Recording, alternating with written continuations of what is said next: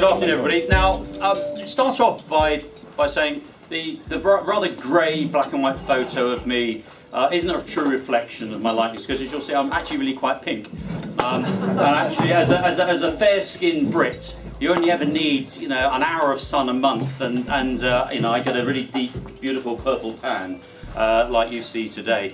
But actually, I felt that the final slide that Nigel put up with this young fella at the top of a scary slope was actually really quite appropriate for what I want to talk to you about today. And as I thought we were sitting down for lunch, I thought I would sit down with you and please carry on eating whilst I chat. So I like to think of this as like a fireside afternoon chat. The beauty is we've got chairs that you can't slump back and fall asleep in. But if you do feel that you want to have a little nod off later, then I'm sure there's a comfy chair somewhere in the office that you can retire to. But my job at Google is to oversee our agency business across Europe, Middle East and Africa. And so I travel around all the multi-markets that we have. And what's fascinating in doing that is seeing the really great divide, the digital divide, from one country to another, which I find fascinating and slightly scary in many respects. And so what I want to talk about today is sort of four topics really. One is the market context for Belgium, the market context for Google within that and digital within that. And actually that digital transformation is how you can take the different, almost the Belgian paradox that we see, and leapfrog the present to get to the future, and the future where we see it, and I see it through clearly biased Google lenses, although I'm not wearing any today, and they're coming shortly, and then actually why we're working with Dentsu so well, both globally, locally, regionally, and what you guys need to do to make that leap of faith, perhaps. So the market context is, I guess we all believe in marketing and advertising, otherwise we wouldn't be sitting in this room. And if you look at a report recently by Deloitte and the World Federation of Advertisers, they say that for every €1 spent in the European economy, it adds €7 to the GDP. In the UK, there's a similar study a couple of years ago. It said that every £1 spent in advertising, it added £6 to the GDP of the economy.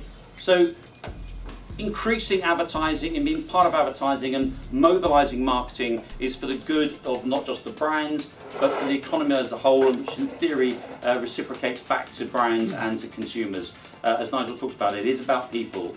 And everything I'll talk about, albeit I'm going to talk about a lot of technical stuff as well, it does revolve round getting the right people in place in the first place. But let's think about this economy, the digital ad economy.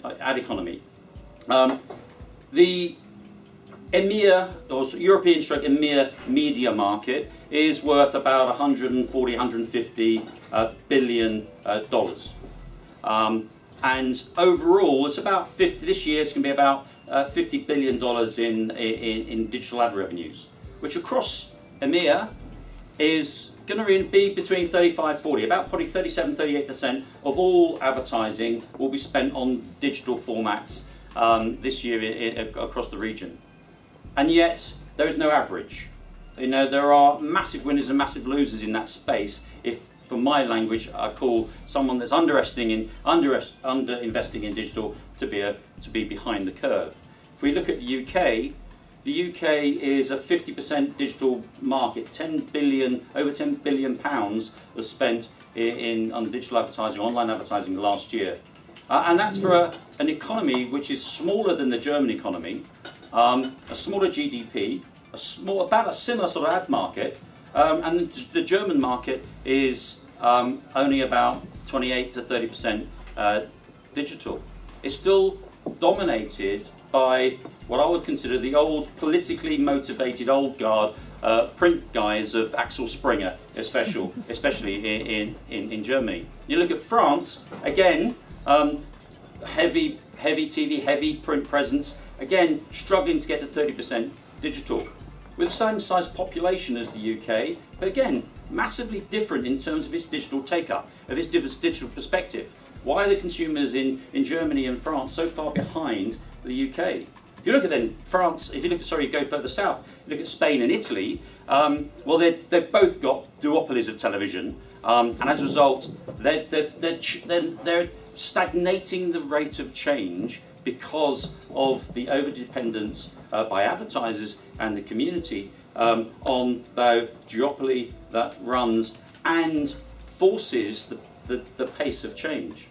So the pace of change is slow. They're 20–25% of their business is digital, and yet the consumers are all online. We heard it earlier about the rate of change of the consumers' adoption of digital, way ahead of perhaps the industry to stack up. You get to Netherlands, and it's again similar to the UK, about 50% digital market, a really advanced programmatic digital environment. And actually, from my perspective, one of our really advanced digital markets in the way we're thinking and working with advertisers in the general ecosystem. And then you get to Belgium, and there's a paradox. The paradox is that the consumers are highly engaged. You've got 100% broadband coverage. You've got 60% of the population are using e-commerce, but this e-commerce is coming from abroad. You're importing all of your e-commerce. The local markets are behind, and actually, the sophisticated I can't even say it. The sophisticated consumer is there, but the advertisers are not. It's strong on e-commerce, so there's a huge opportunity for Belgium to grow its own in-house economy. How's it going to do that? Well, it's not too late to get on board, is what I'm here to say. It's not too late for you guys to leapfrog the present and reach the future. There is, as Nigel was alluding to, a lot of noise in the market at the moment. There's been a lot of noise this year about brand safety, about viewability, about measurement, about actually transparency with programmatic advertising. All these issues are there to sort of deflect your future plans. So I'm not going to talk about them today, but I'm happy to talk in the Q&A about anything to do with those issues. But for now, I think it's time to choose partners. It's time for you guys to choose the right partners, choose the right technology, to choose the way that you want to think about the future. It's time to make some very difficult choices, and one of those difficult choices, I would argue, is about moving your business to the cloud. Now, you might be thinking, what's this media bloke wants to talk to us about the cloud computing? He doesn't know anything about it, and that'd be true. I don't really know much about it, but I'm here to stimulate some thinking about it. The cloud for us is how you take advantage of the technology, the advantage of machine learning, whether it's for healthcare, whether it's for financial services, whether it's for media. The cloud allows you to navigate and interrogate data pools and information that sits within every one of your organizations that actually humans can't interrogate at the pace of change. And it needs to be the partners you choose to help you go down that route will make a difference to your business over the course of the next 10 years. As Nigel said just a few moments ago, we tend to overestimate the present and we underestimate the future. But if you're going to get to the future, you actually have to invest in the present. And investment does mean making some quite tricky choices. At the heart of digital transformation today, I see the cloud and I see machine learning at that heart. Google was a search business. Its mission was to navigate the world's information and make it universally accessible to all comers. We then became a mobile-first company. Consumers are going on mobile. The next 2 billion we talk about consumers going online will be on mobile devices. We're now an AI-first company. We're now into machine learning at the core of what we do. It brings power to customers, it improves security, improves reliability, it improves data analytics, and it allows us to really navigate the future with human inputs. And as your businesses shift online, and as you get more and more consumer interaction, and you get more knowledge from your consumers, more information about those consumers, machine learning and tools that are readily available, and I'll talk about in just a second, will enable you to build better products that your consumers will love, and enable you and your workforce to be streamlined. Yes, as Nigel said, there may be a change in job cultures, but enable you to move faster. And a quote that I love is that it's no longer going to be about the big fish eating the small, it is the fast fish that will be eating the slow. And it is about the speed of adoption of this technology and how to use it that is super important. Sundar Pichai, our CEO, recently said that machine learning is a core transformative way by which we at Google are rethinking how we're doing everything.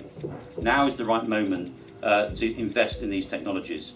On the consumer side, almost everything we do now is based on machine learning, whether it's understanding Gmail, whether it's looking for identifying data within our vast data resources, whether it's using in Translate or recognizing copyright on YouTube. It's a core part of our business. And in the broader sense, it's what we want to give to everyone. So, we are building tools and creating tools now that enable every customer of ours, whether it be agencies, whether it be clients, to engage in learning machine learning. We're looking at tools like our accelerated mobile pages tool. It's AMP. Basically, mobile, as we know, is at the forefront of everything that the consumers are doing. One of the biggest challenges to get consumers engaged in mobile is ultimately the speed of learning and the quality of mobile sites. The majority of mobile sites, for the majority of advertisers in this room and outside this room, is poor. They're too often the same desktop site, just repurposed for mobile, and they're not built for the consumer. Accelerated mobile pages enables us to really look into the heart of those mobile pages and advise customers how to change them, how to make it acceptable for the consumer and fast to use. And then TensorFlow, I don't know if you've heard of a product called TensorFlow. TensorFlow is basically us outsourcing machine learning to companies. It's a machine learning tool which we use internally, but it's open source. And it really will enable you to identify data and information and uncover patterns of data and patterns of consumer usage that previously you wouldn't be able to do. And by doing that, it enables you to think more broadly about reaching your consumer, as Nigel was talking about. Ultimately, it's about reaching the consumer in a broad sense, but also in a very narrow, personalised and targeted way, which isn't creepy. Because there's a bit too much creepy stuff out there as well, and we need to try and break that down. So perhaps on the broadest sense, I encourage you to think about changing the shape of your businesses through the cloud. The use of the cloud, the use of machine learning, the use of technology to uncover data. But then an important, perhaps a more digestible challenge is but equally an equally critical decision is about choosing the right day-to-day technology or day-to-day technology partner. Okay, I'll be biased in thinking that Google can offer you that, but equally your technology partner could well be your agency of record. And we're here to really support and recommend Dentsu Aegis in that respect. What we call this transformation of use of technology in the Northern Europe is managing the ecosystem, by which in simple terms it's about managing your data activation and automation. Automation is crucial in today's world. There is just too much media to navigate personally. I started off this industry and I worked for television for 20 years before Google. I've been at Google 11 years. The one thing I've noticed is the speed of change at Google compared to the speed of change in television. TV buying, when I first started it, was a deep skill, because you had to memorize everything and do it by hand. Nowadays, TV buying and most other media buying is not a deep skill, but search and digital navigating, planning and buying, I consider to be a really deep cognitive skill, because they have to be expert at so many different layers within the business that other broad media do not. And investing in the right partner with the right talent and the right skill sets doesn't come at the same price, perhaps, that you may have attributed to previous media skills. So it's crucial that we understand data and automation. It's crucial that we understand measurement and cross-channel and cross-platform attribution. Attribution modeling is actually the panacea to making the ROI work for you. You know, last click model that made Google, billions in the early days is way gone.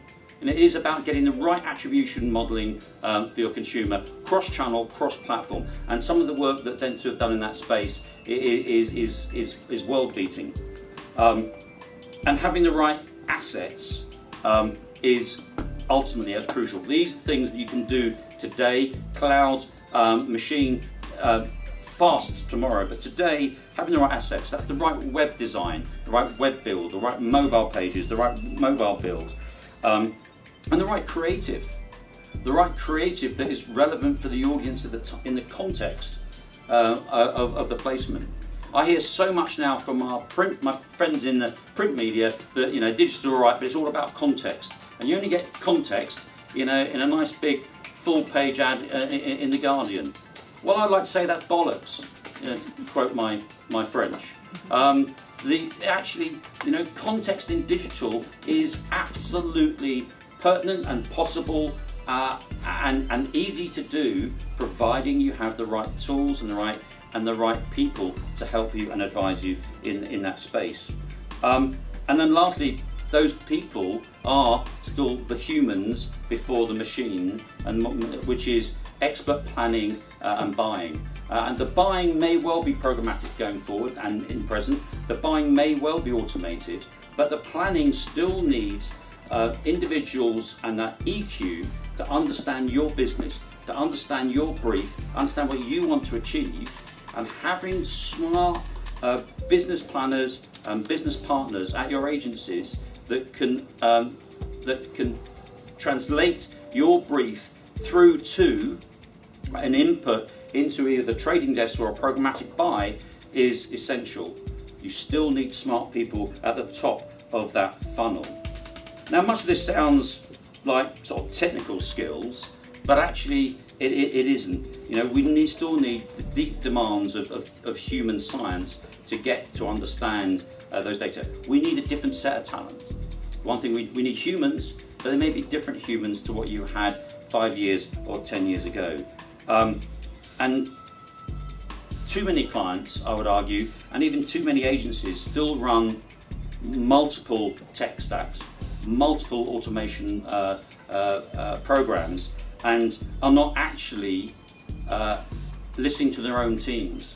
One of my biggest challenges to agencies and clients around Europe is about expertise. If you demand of your agency to use multiple platforms, then they will be average. If you demand of your agencies to use single platforms and single stacks, then they will be expert. Ensuring that the partners you choose are focusing on fewer rather than multiple tech possibilities enables you to get the most out of them and enables them to be expert at what they do. And expertise in marketing and media today is something that perhaps haven't seen for a number of years, perhaps going back to my TV days. We see running single stacks as an improvement of about 1/3 on ROI and 1/3 in efficiency, and that's what we want. That's what you want from your third parties. The consumer's online, so we all have to be. We need to embrace this at speed. And both Google and Dan can help you on this route, which brings me to why we're here today. And I really do want to compliment the team for creating this Nowlab. It's one of the only labs we've got like this anywhere in EMEA. We've played with other ideas in other markets, but we've not built something as fixed, as permanent, and with such a fantastic program of usage that I've heard about and we see here today. We've got a brilliant and a really strong relationship with Dentsu Aegis globally, locally and regionally. We've seen them as one of the most invested, as you heard from Nigel, one of the most invested partners in digital anywhere in the world. And you know, their skill sets and their innovation comes from actually both organic growth and acquisition. Actually, I spend many an hour speaking with agencies and specialist agencies who are being bought by networks and then being killed by networks because they don't really understand the specialism and the expertise that these guys have. I honestly say, sitting here, albeit you know, Dentsu are buying my lunch, but the Dentsu Aegis have been the one network that has made investments in digital skills, both organically but by acquisition, and have really moulded those into the fabric of their organisation and have changed the shape of their organisation as a result. From the fantastic office we have in Manchester, and I mentioned Manchester, you know, too much in the news in the last few days, but the office in Manchester in the UK is one of the most advanced digital agencies in the UK. iProspect, born out of digital, born out of search, is one of the leading lights in search advertising around the world. The acquisition of Merkle just last year was a phenomenal event in the industry, probably not heralded as much as it should have been, for the fantastic data and activation insight that they're going to get for Merkle. And the fact that Merkle already owned a small digital agency called Periscopics, one of the single best digital agencies in the UK, really enhancing their skills. The same with buying into agencies around the world, and even one here locally is Net Society, formed by some ex-Googlers. So the understanding of programmatic and customer journeys is the heart of Dentsu's business. The understanding of how that attribution modelling works is at the heart of the business, and we've together worked and built, helped them build this, one of the tools I hope they use with you, called the TV Stack, which ultimately demonstrates the ability to cross-platform look at the reach and frequency and optimum coverage from TV to online. It's a brilliant tool. I think it's the best in the world that I've seen, and it's something that for our YouTube business we think is absolutely crucial to get that cross-media attribution right. And I'm really excited to see what we can do future in Nowlabs and how I can perhaps export that to other markets if we can do so. So how do you get on board? I say I don't think it's too late to join this party, but it does involve making broader decisions beyond just media. It's no longer, you know, as I say, about the big fish eating the small. It is about moving fast. It's about the fast fish eating the slow. If you're slow, you will be overtaken. We're already seeing it by so many of the e-commerce players that are big in this market being foreigners. Why do we want that to be the case? We need to invest locally to get ahead of the curve. Decisions on choosing your right partners are utterly crucial, and in that I say those partners could be Dentsu Aegis, it could be Google, it might be Accenture or Deloitte,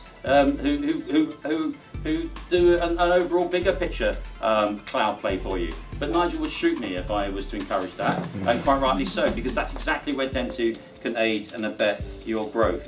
The Belgian ad economy is a healthy ad economy. It's $5 billion. It's the second biggest ad economy in Northern Europe, and yet with only under 15% digital, it's a digital laggard. So I genuinely suggest that if you want to leapfrog that laggard present into an advanced future, going with the cloud, going with machine learning, going with the right partners is the route to go forward. And I implore you to get there fast. Thank you very much. Thank you.